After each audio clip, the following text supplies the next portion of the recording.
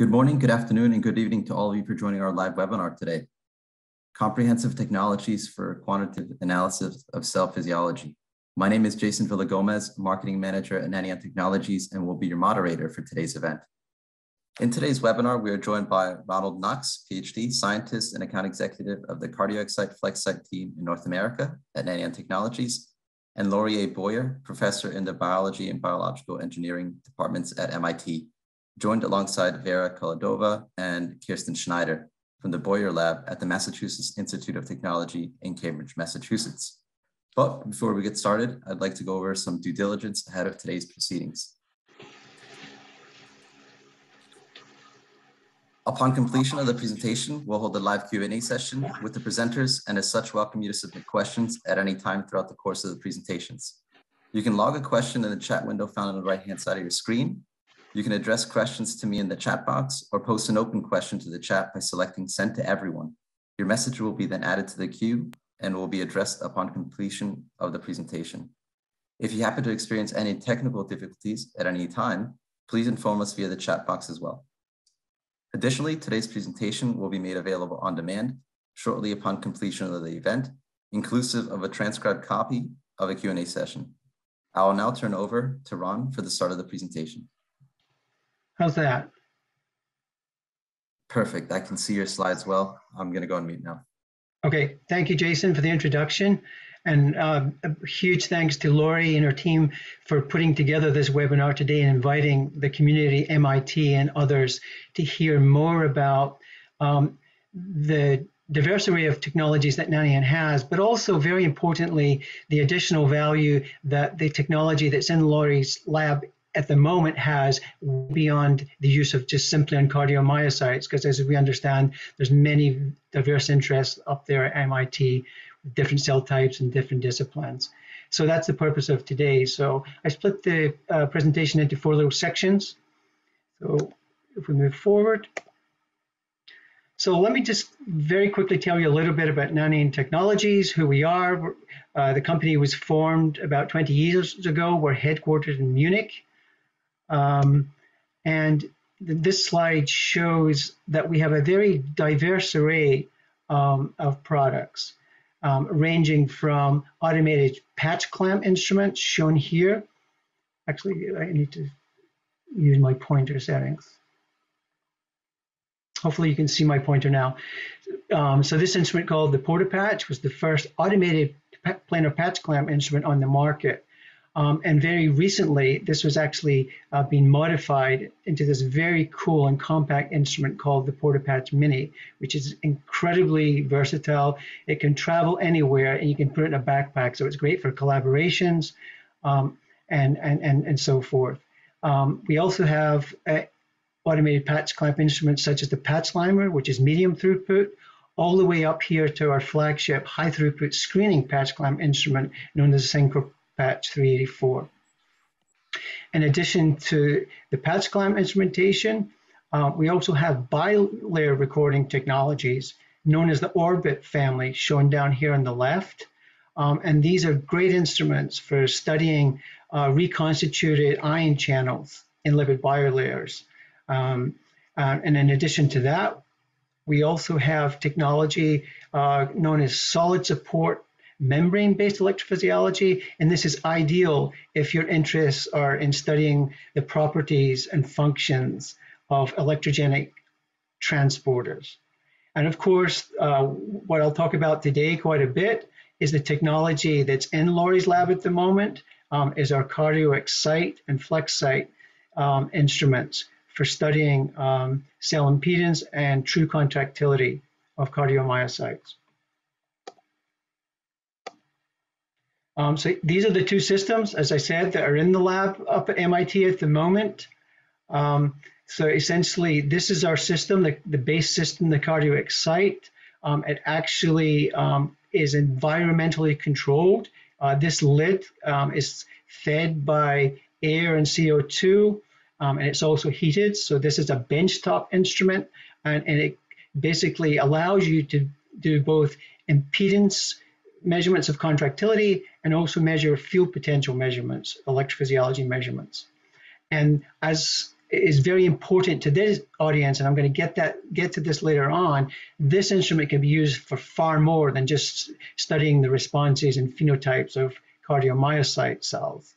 And of course, this is the FLEXcyte, which is one of our latest technologies. This is a unique technology where we're using growing cells on a flexible membrane substrate in high throughput, and allows you to study cardiomyocyte function and contractility under conditions where we believe that cells are more mature than under normal standard conditions.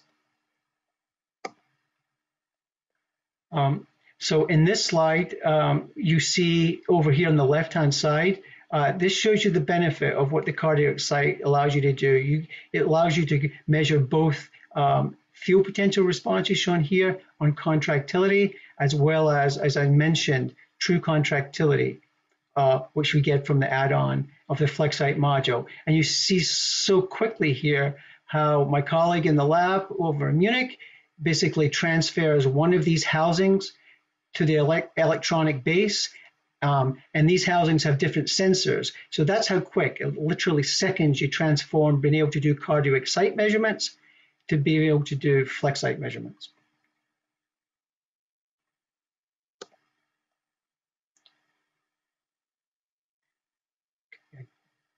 I'm going to skip this slide for extra time. So the point I would like to make here, so we have used the CardioExcyte. We have been working with many different partners to characterize and look at the phenotypes of their individual cell types that they sell.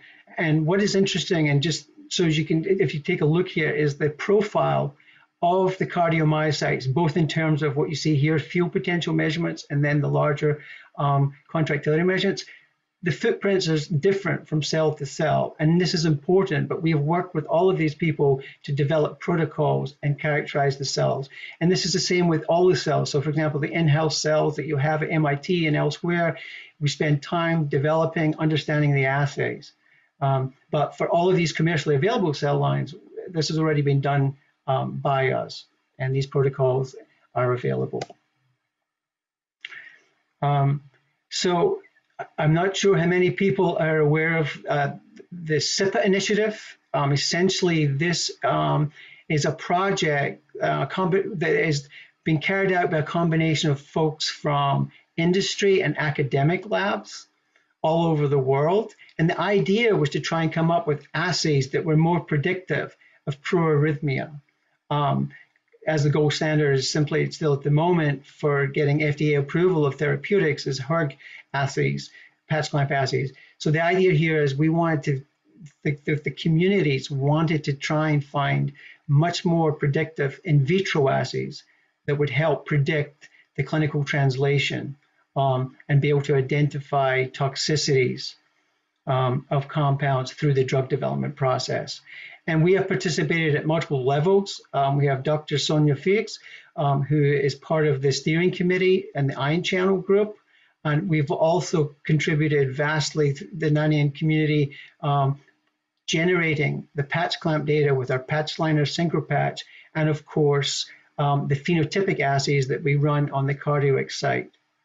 The other part of this initiative is a lot of the patch clamp data that is produced by these high throughput screening platforms is fed into modeling studies so that we can get a better understanding how mixed effects on multiple ion channel types become very important for producing the end product, and which is the phenotypic effect of therapeutics on the function of cardiomyocytes.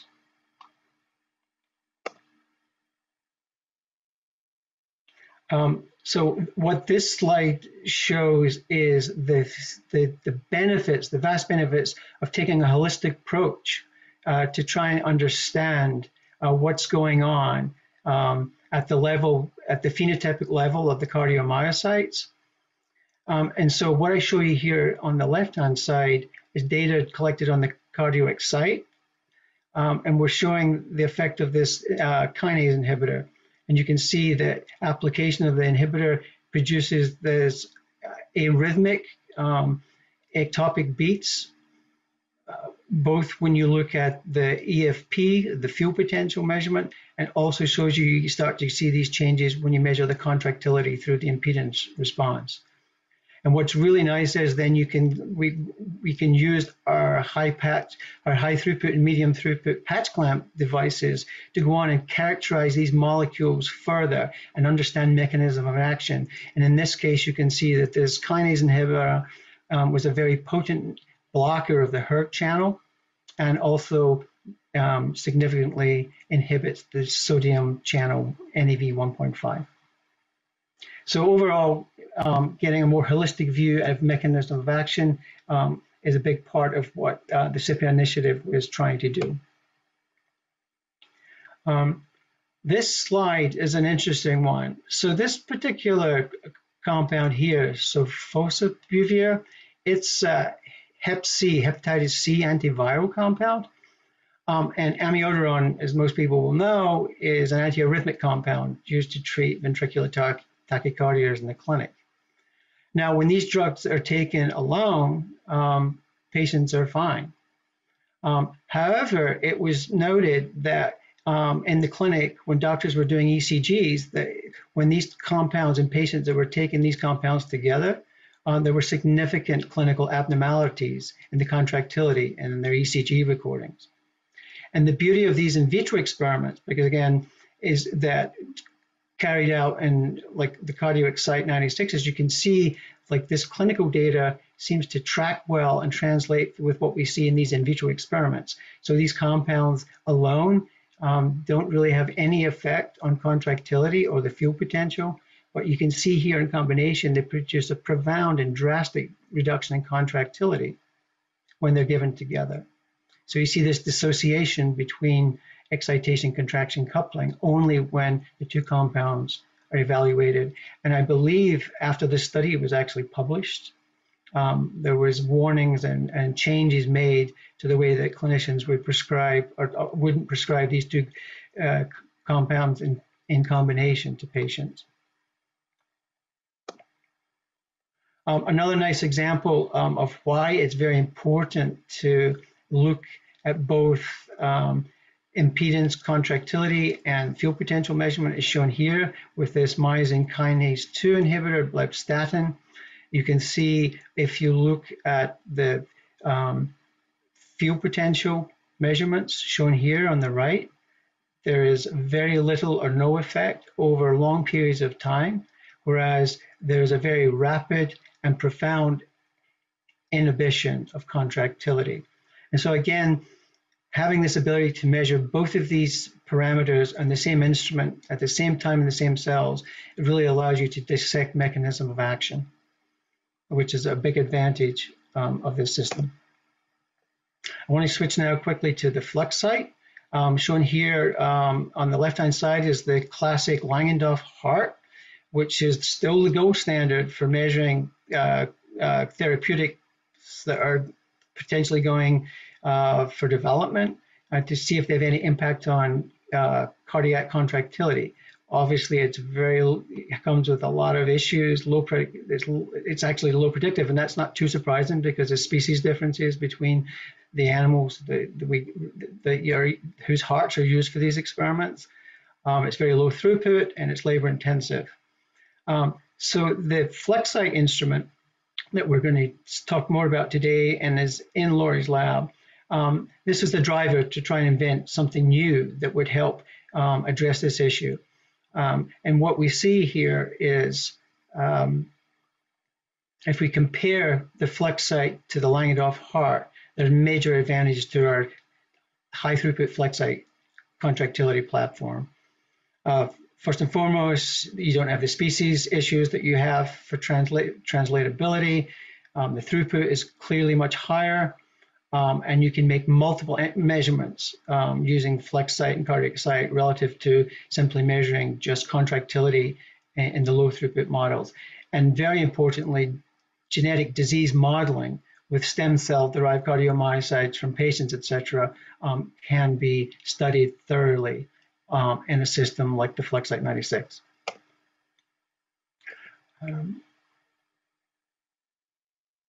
So what we see here is essentially a little video. I could play that for you guys. I mean, well, it's not playing for me right now. Anyway, the point is this is essentially showing us how the FLEXcyte 96 works.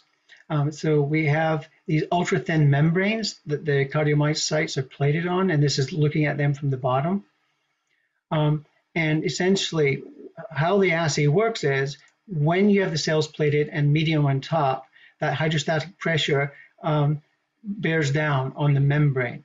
Now, once a nice monolayer has been formed and these cells begin to contract, the cells pull upwards and away from these sensors, shown here in these little purple circles down here. So those sensors are measuring a capacitive electrical measurement that is emitted by the top half of this sensor here, this orange part. So it's a high frequency capacitive current, and then whenever there's a change in the distance between the sensor and the membrane, we're actually measuring the contractility of the preparation. Here in a little bit blown up version of it, this is what it looks like. So essentially the benefits, this is what the consumable looks like. And it does the two main things that it does is provides like mechanical conditions that are more akin to what you would see in vivo in the heart. And so that, again, allows what we believe and what all the data suggests is to produce a more mature phenotype in the cells because they're in a more physiological environment. And also we can now quantify the contractile force directly, which is, there are no other high throughput technologies that we are aware of that are doing this at this point. Here is just, again, how we compute this, the contractile force. It's very simply the tension on these membranes. It's calculated from the Laplace equation. So all of these parameters here are measured. And so we can get a direct readout of contractile force in high throughput. Okay, so on this slide, what I'm showing you on the left-hand side, this essentially what we did was a literature search comparing different human engineered heart tissue preparations because they also use this output of contractile force measured in millinewtons per square millimeter. And what we found was, and again, a lot of these are complex 3D systems. They're, again, low throughput assays, and they're quite technically challenging to work with.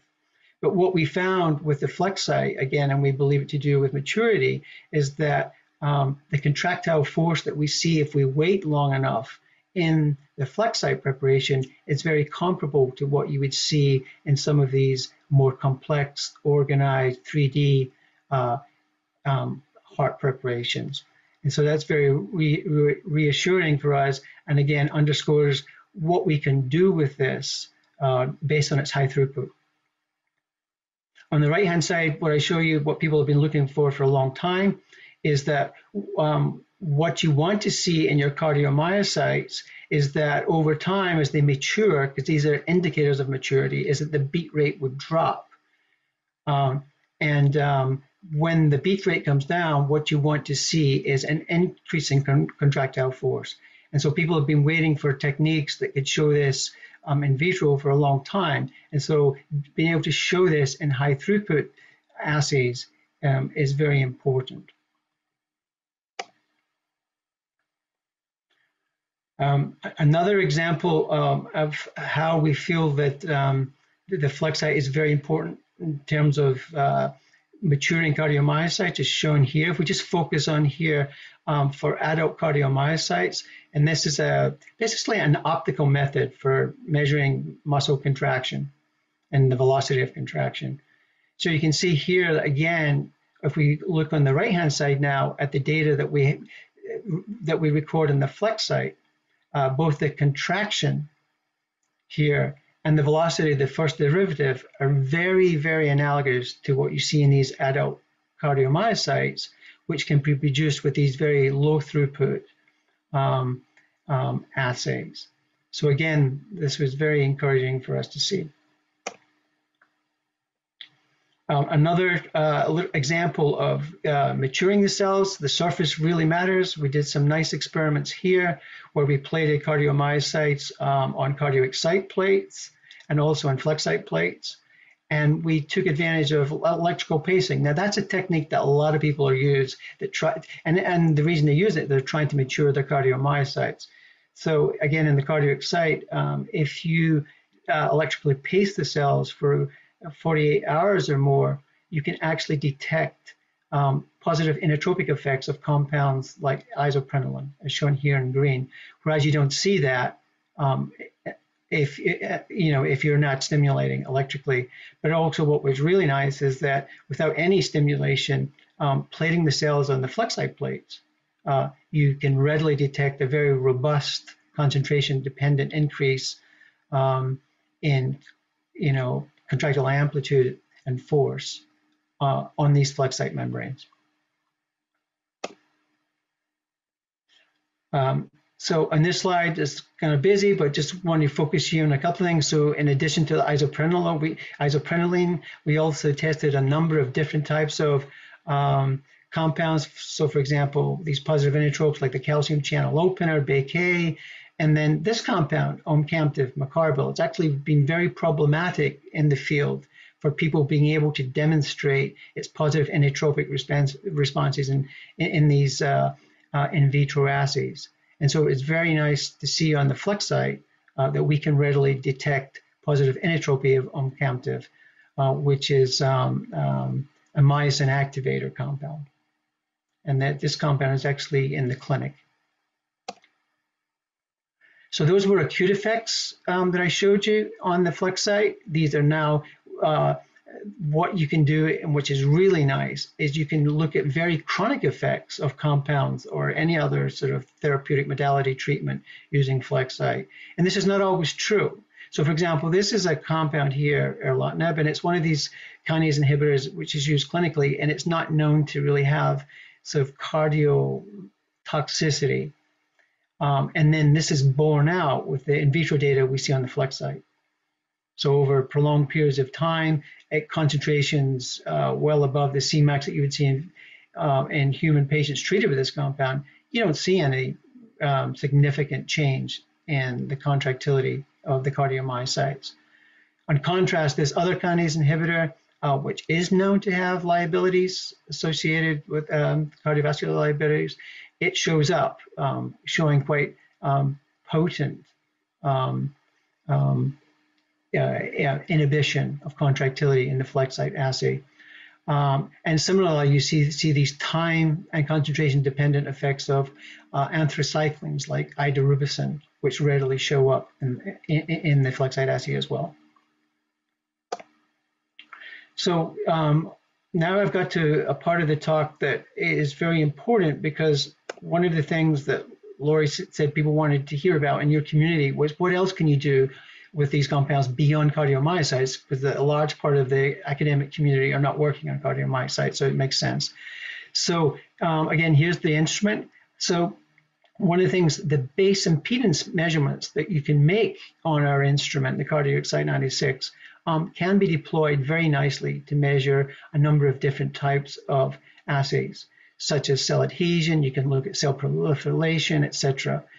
So once you have any cell type, whether it's a cancer cell, hepatocytes, etc., they come to full confluency on the electrodes when you're measuring the impedance, and then you can then interrogate. Once you have that nice monolayer, you can study experiments where you can look at things like cell detachment, loss of tight junctions, and then look at all sorts of membrane effects from membrane receptors, etc., that actually alter the phenotypic responses of the cell. So the instrument also very nicely, we're using it to do spectral impedance measurements. Without getting into too great technical detail. So instead of just measuring the impedance at one frequency, what you can do with the instrument here is run a spectrum of different frequencies. And the reason this is important is because depending on your cell types and the types of assays that you're developing, the relevant information might be determined by measuring the impedance signal at a different frequency. So for example, here in this middle panel, you can see that, and although it's a cartoon, the idea is within this 1 to 10 kilohertz range of impedance frequencies, the signal is dominated by this paracellular current flow. Whereas up here at the higher frequencies, 10 to 100 kilohertz, you start to see a more and more pronounced introduction of sort of transcellular or capacitive cellular effects on the impedance signal. And this schematic on the right-hand side just shows this in cartoon form. So low frequencies, paracellular, and high frequencies, transcellular effects.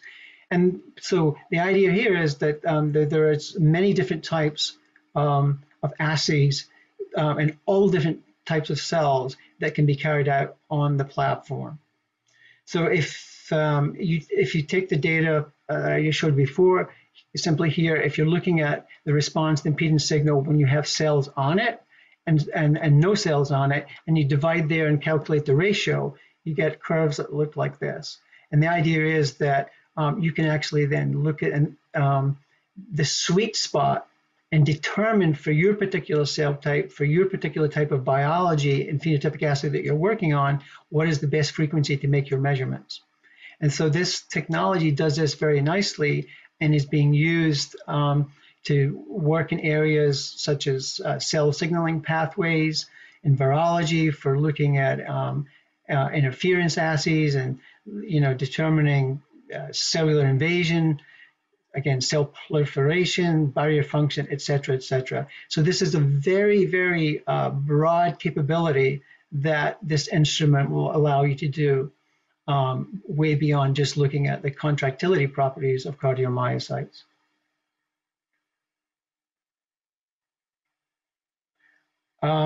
Just as another example here, again, I like to show this because, again, this is a nice use of spectral impedance to study GPCR signaling pathways. So, for example, you can take lots of different cell lines. There's no overexpression. These are endogenous expression levels of a GPCR, and you can treat them pharmacologically and see these very characteristic impedance profiles, which reflect the inhibition and activation of different GPCRs. And again, what is really nice about this technology, again, it's non-invasive, there's no labels, and you can do very long-term experiments rather than just acute experiments as well. Another really nice use of this technology is, for example, shown here in the left-hand side. Again, these tremendously chronic experiments. So, for example, this data shows this breast cancer cell line, HNN8. It's taken from a biopsy for a patient here. So you can see the time course and the development of proliferation of these cells. And then you can do experiments like is shown here, where you can actually take cells that have been modified and treated by pharmacological treatment, and then you can see that the growth rate of these cells is very much slow and retarded compared to the cells that were not. Again, the important thing here is this very long term and the dynamic nature of these measurements. So they're not endpoint measurements. Similarly, if you look at cells like hepatocytes, you can do these very, very long experiments over time and look at the, whatever parameter you're interested in. In this case, it's hepatotoxicity.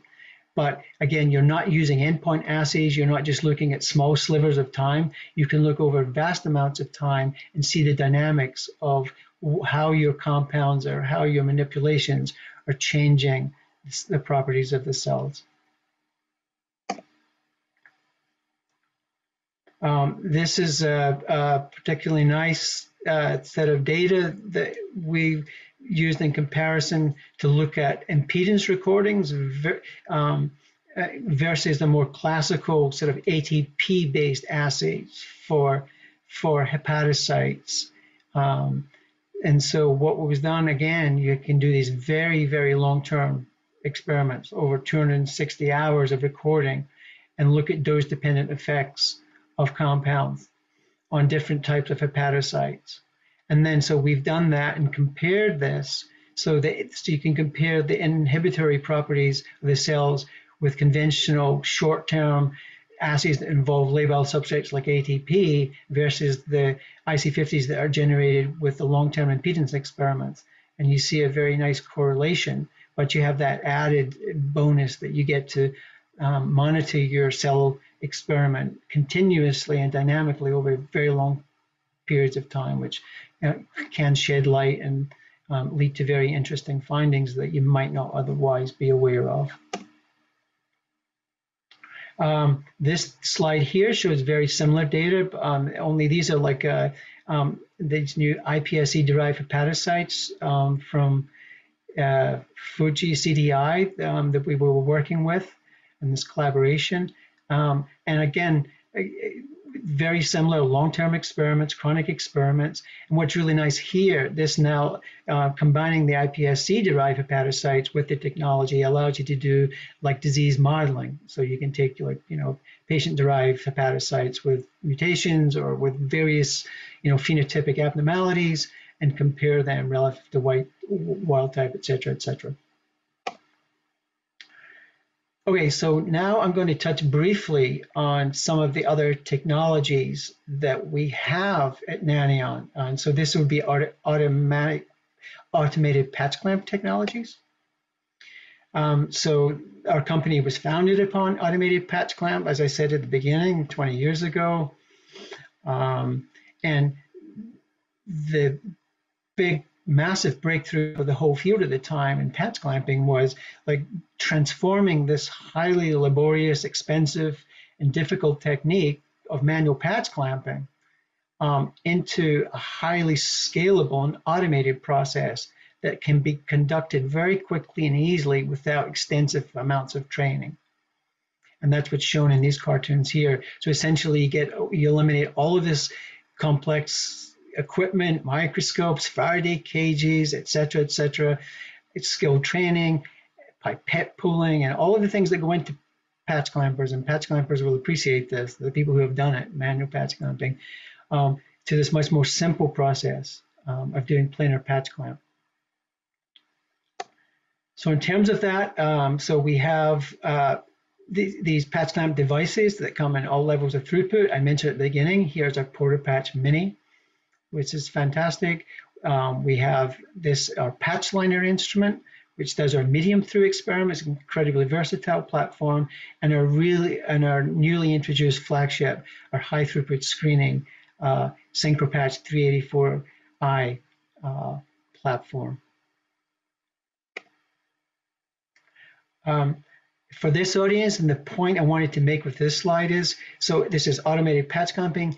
But yes, so this platform, and it goes for all of our platforms, have been validated in dozens and dozens of different types of ion channels, voltage-gated ion channels of all different flavors, sodium, potassium, calcium, and with rectifier chloride channels, ligand-gated channels that are involved in the nervous system and neurons, sensory neurons, et cetera, et cetera. And so all of these cell types can be studied very nicely on the SyncroPatch at very, very high throughput. And as I mentioned, yep, it's validated in more than 60 different types of ion channels. Now, so one of the very nice parts of this SyncroPatch technology is the fact you can also run it in what we're calling 32-well mode. And so in an academic setting where you're not screening millions of compounds like pharmaceutical companies are running, you can actually use our consumables for this in blocks of 32 and essentially running 32 wells at a time. And so then, you're getting all of the cost savings associated with, high throughput assays. But you don't have to run through and use up thousands and thousands of plates the way it's done in sort of biopharmaceutical companies who are screening large 1 million compound libraries, et cetera, et cetera. So this technology has been easily customized and is ideal and can be utilized very nicely in an academic setting. And that's what I was trying to impart from this slide. And like I say, what is really nice about this, you run your 32 wells with your cell line or your primary cells on it, you're done. You do your assay development, and then you just carefully clean off the consumable, put it back into the vacuum sealed bag that it came on, and put it back in the fridge, and then you bring it back out when you're ready to do a different set of experiments.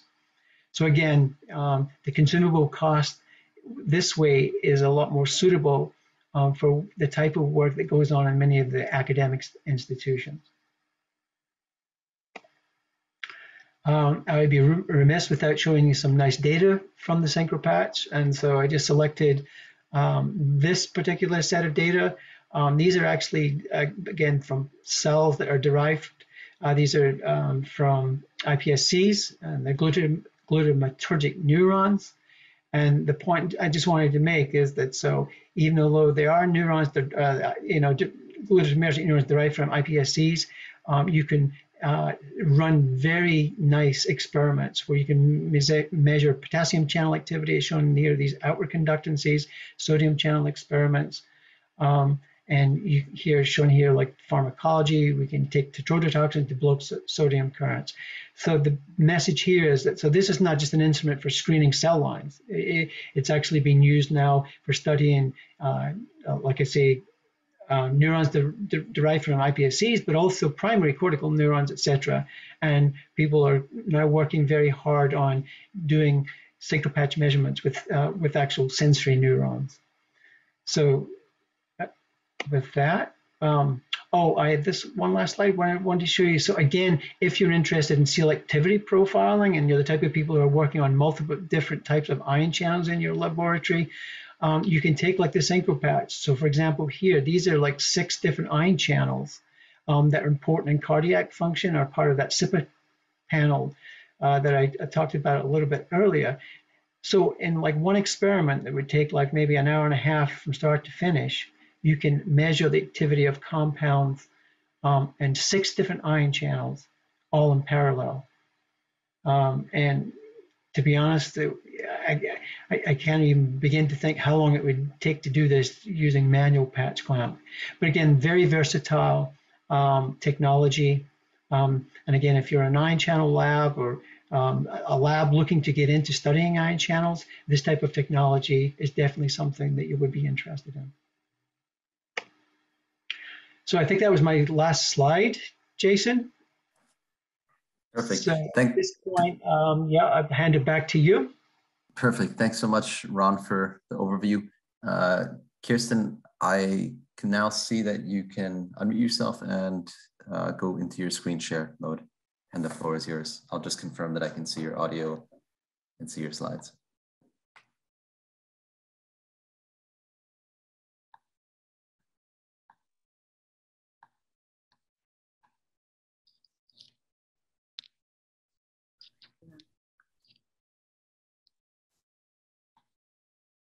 Alrighty. Can you hear me? Perfect. I can hear you and I can see your slides. All right, excellent. So I'll go ahead and get started then. All right. So my name is Kirsten Schneider, not Lori Boyer, though I work in Lori Boyer's lab here at MIT Department of Biology. Our lab is broadly interested in the developing heart. We're interested in the mechanisms that drive cardiac cell fate decisions and how faulty regulation of that leads to disease. My colleague, Dr. Vera Koledova, and I have been working with the CardioExcyte and FLEXcyte for about a year on various projects. And for this presentation today, I'm just going to go over a couple of the ways that we have used these platforms in the Boyer lab. All right, so I mentioned we work with cardiac cells, specifically cardiomyocytes, and we can learn any number of things about these cells in various ways, whether that's large-scale experiments like genomics, metabolomics or chromatin accessibility or other ways. But at the end of the day, it's important to remember that cells do things. Cells have function, and we need a way to measure that. For cardiomyocytes, it's that those cells are excitable and they contract. So at the end of the day, our hope is to not only describe these and quantify these functional properties, but hopefully get at the molecular mechanisms underlying any pathological changes we observed, which I'll do in the next couple examples. So for my first example here, I just wanted to give you an example what we're able to get from this device, just in a very plug and play manner. So the iCell² cardiomyocytes are a commercially available source of iPSC-derived cardiomyocytes, human cells. And how we use this is that a postdoc in the lab named Alex Auld had identified a metabolic enzyme that affects sarcomeres and other structural proteins in cardiomyocytes. So one way to approach this question was to knock it down with siRNA, which we did on the CardioExcyte shown here, and look at how we're able to quantify any functional differences. So what we see here is that this mean beat is, and the parameters we extract from it is consistent with increased contractility, which adds another piece of the puzzle to the other observations we've collected. So the point of this is just to say we can manipulate cells on platform and monitor the response. Excuse me. So I mentioned that we care about cardiac development, for which it might make sense that we need a dynamic system, something that allows us to access the early events that happen in that cardiac development. So Vera and I worked to develop protocols for on-plate differentiation of various pluripotent stem cell derived cardiomyocytes for both the FLEXcyte and ExCyte. And I don't believe that this capability existed before our work, so I'm very pleased to see that we were able to do this and succeeded. So this next experiment I'm going to tell you about, we inducibly degrade a cardiac transcription factor starting in the mesodermal stage in mouse ESC differentiation to cardiomyocytes. So we're treating with a compound, DTAG13, that degrades this cardiac transcription factor that turns on very early on in development. And let me just show you what happens here. So first, these are the cell cardiomyocytes we've differentiated on plate on the FLEXcyte. You can see they all beat together strongly, synchronously, lifting up the membrane, which is what we're able to measure, their contractility. But in the cells where we've been degrading this transcription factor while they develop, you can see that they have a very severe asynchronous beating phenotype. So this is just an illustration that, of course, transcription factors are typically required during certain times and places during differentiation in the process of development. And if they're not, things can go awry, as you see in this in vitro example. So I just wanted to show you, if I can advance the slide, the results that we gathered using this instrument. So here for the FLEXcyte, you can see a dramatic reduction in amplitude in our degraded transcription factor condition, and also a good increase in irregularity as these cells, as you saw yourself. And we can monitor how these cells are developing, maturing, contracting more over time. For the CardioExcyte, I'm just showing you the extracellular field potential results here, where we also see a reduction in amplitude and increased irregularity. But there's also some features of this EFP trace that are very interesting to us. So some of the things we see is a reduced sodium spike, reduced amplitude, and a prolonged repolarization phase in these cells. So this is all something that is abnormal, electrophysiologically speaking, and it's consistent with arrhythmia. So let me just go back to this video really quick here so we can see again at our beautiful cells. You can imagine these are cells on a plate, right? And if this was a heart, that heart would be quite dead, which is what other people have observed, that it is embryonic lethal in the mouse. And we really think that these electrophysiological mechanisms get at why that's happening, that it's a defect in the cardiac conduction system. And that's something that we've also observed in our larger gene expression chromatin data as well.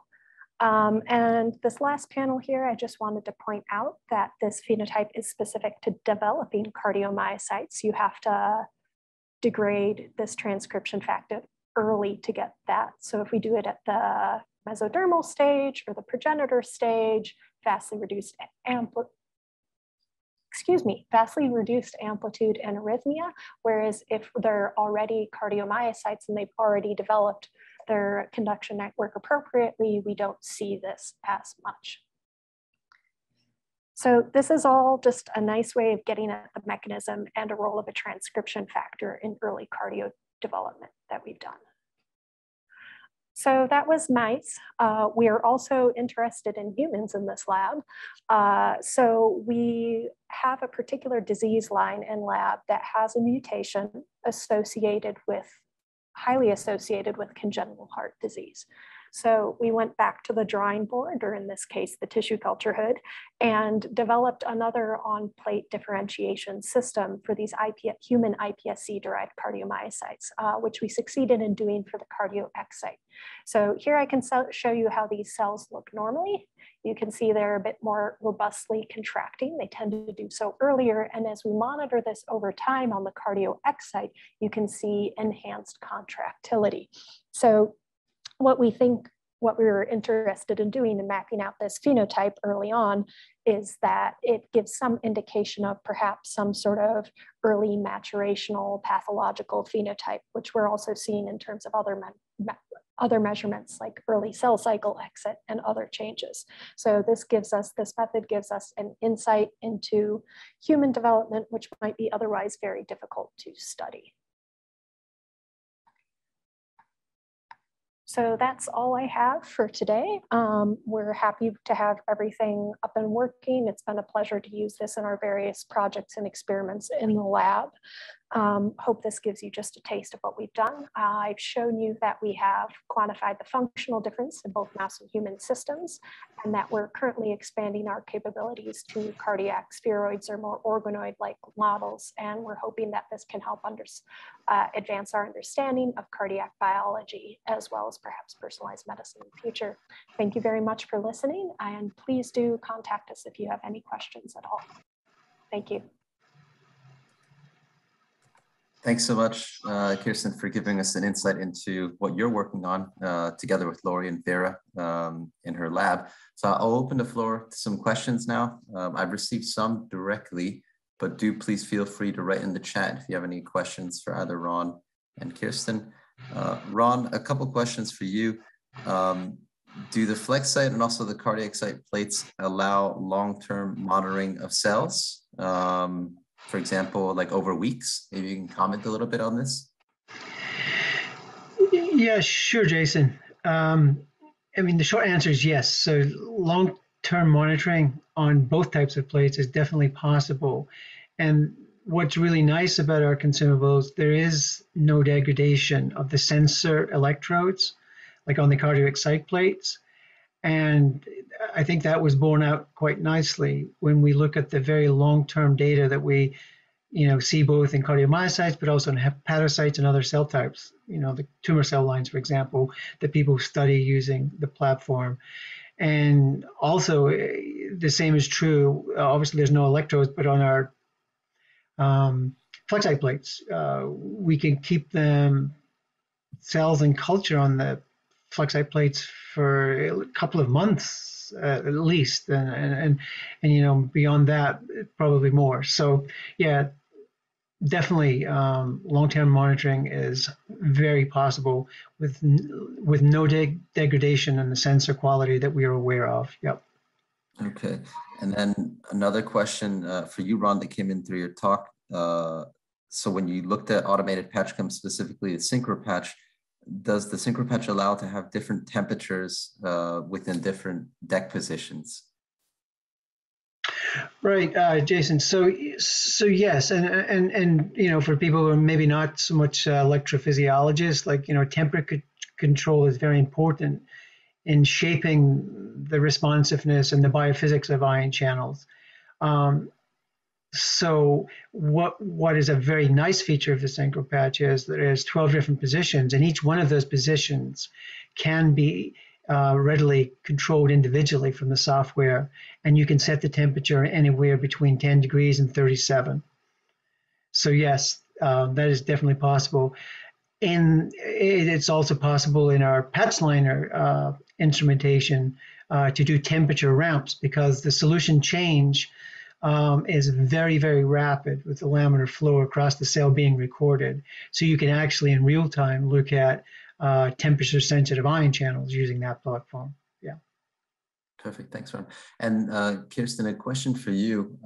Again, thank you, Kirsten, for the nice presentation. Have you tried looking at ion channel effects that are due to the transcription factor effects on manual patch or automated patch, in addition to the long-term changes in impedance and EFP?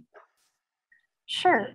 So we primarily use the CardioExcyte and FLEXcyte in our lab. So we have not done patch clamp recording on these cells, but that's a great question. And we would expect from the EFP results that there is something going on in some sort of defective ion channel. Maybe it's missing, dysfunctional, whatever else that's contributing to them not being able to establish that cell-to-cell electrophysiological talk. So we would definitely like to go further in detail to look at what particular ion channels are responding to this transcription factor miscues. One thing I just want to add, if you don't mind, and so we can use ion channel blockers on these cells and compare the functional output to our mutants. And that also helps to give us some clues into what the perturbation might be in terms of ion channels for these experiments as well. So that's been really useful. Great. Perfect. Thanks, Laura.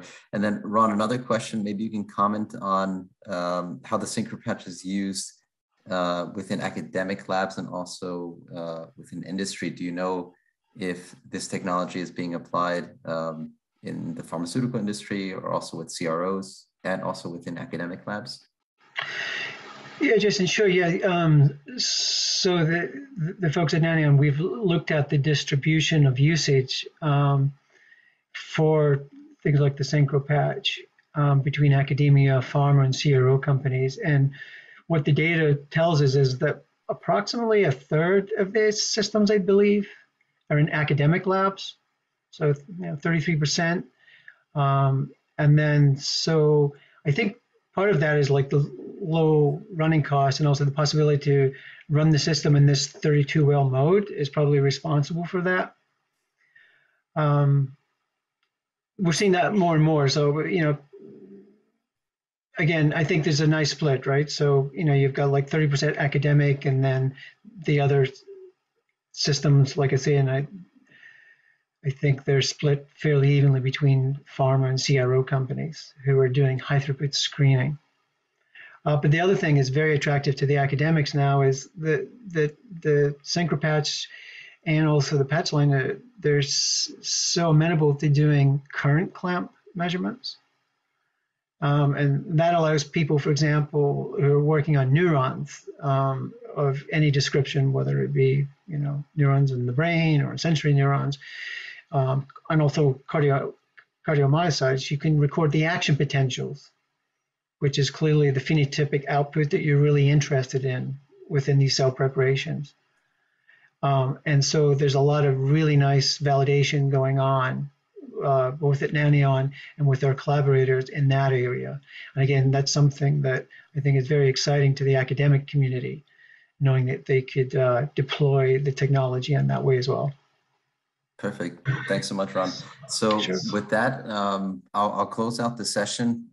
Again, I'd like to thank Ron, Lori, the members of Lori's lab, Kirsten and Vera for giving us a little bit of insight into what they're working on. As I mentioned earlier, I will make a copy of this available for those that weren't able to attend. I know that we probably took some of you your lunchtime away, so we hope that this was very informative for you. And if you have any questions for either Ron or Lori and Kirsten and Vera, please do feel free to reach out, and I'm sure they're happy to tell you more. Great. Thank you very much. Thank you. Thank you, everyone. Enjoy the rest of your day wherever you are. All right. Take care.